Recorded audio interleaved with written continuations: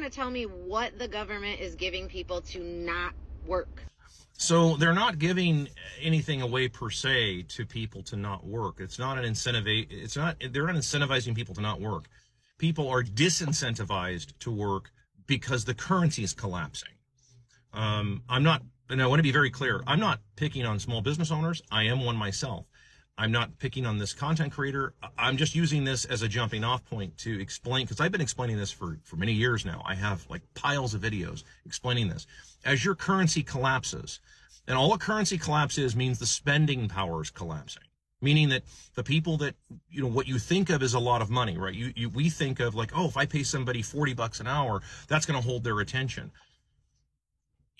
What will $40 an hour actually buy someone when you take out all the taxes, the travel time, when you take all that stuff out, and all of a sudden it's just not as much money as you think because everything else has gone up so much more as a result of it. And it's gone up because the purchasing power of the currency is gone.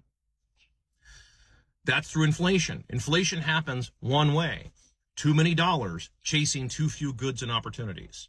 That's it. It's when you create more currency than there is stuff to buy. Like way more currency, and you keep funding endless amounts of wars, and you keep funding all kinds of pet projects, and you keep hiring more government employees, and on and on and on.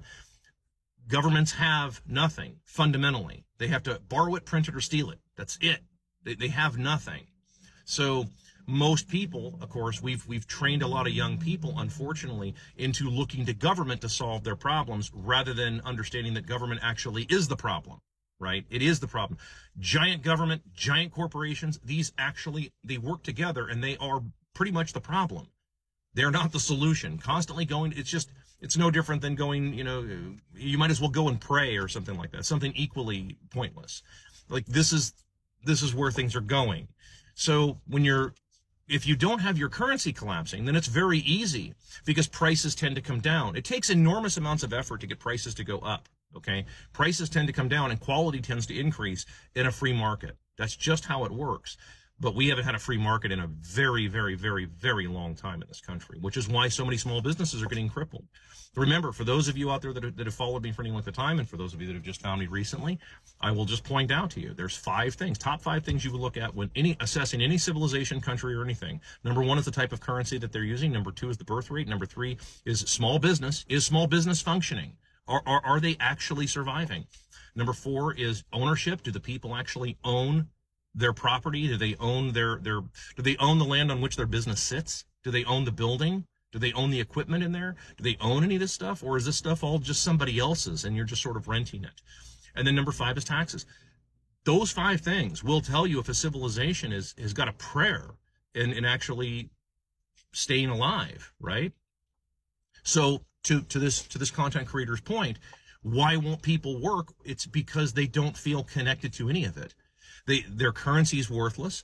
They're not having kids. I mean, they're just not, right? I mean, you've got a bunch of people that have said, screw that. I want no part of that because look how expensive it is. Right. And then on top of that, you get the family courts and everything else, but I'm not going to go into that right now.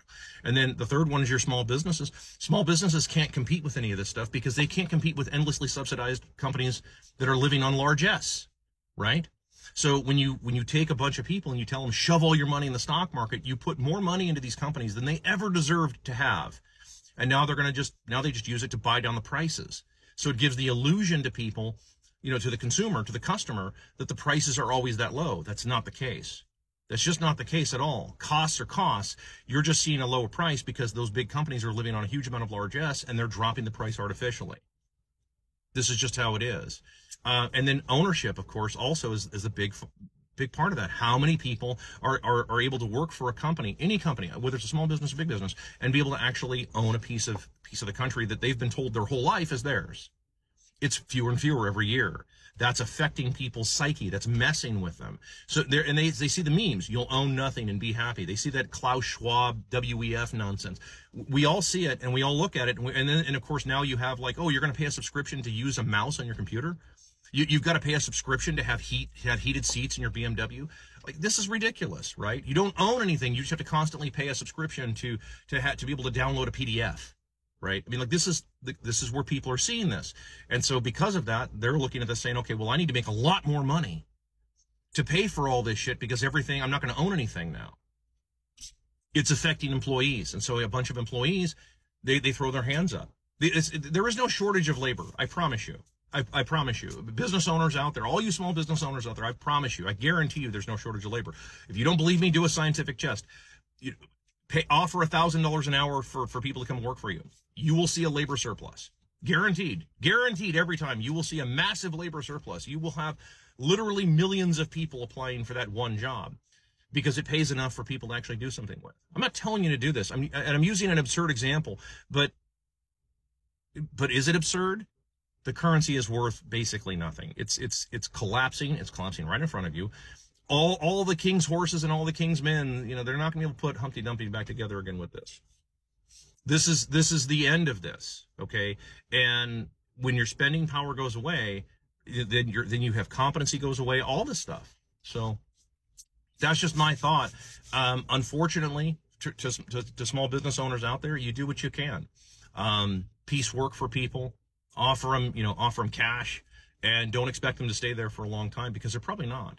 They're doing what everybody else is doing. They're trying to figure out how they're going to be able to survive. And don't think for one moment, as a business owner myself, that if I found something more profitable, I'm gone. I'll go do that because that's just how things are right now.